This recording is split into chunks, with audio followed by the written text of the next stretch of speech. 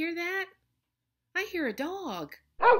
It must be coming from this book called Woof, and it is written by Spencer Quinn, and it stars two of our heroes, one named Birdie, one named Bowser.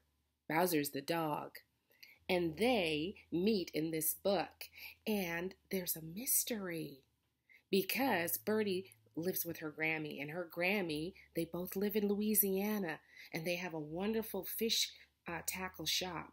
But somebody steals their family's prize marlin that has been hanging on the wall for a long time.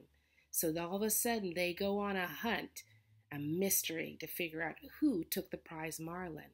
And guess what?